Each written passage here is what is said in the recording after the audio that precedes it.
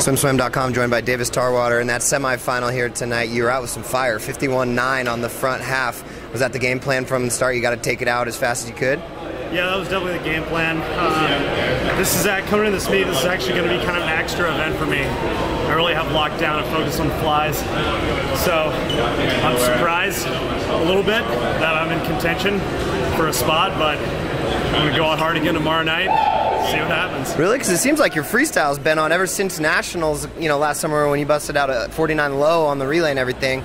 I mean, freestyle isn't your focus? Fly's still #1 priority here? Fly's the #1 priority, but with that in mind, sometimes when you give something a little break, you have a great surprise. So I'm really pretty excited, to tell you the truth. Congrats. Best of luck tomorrow. Thank you.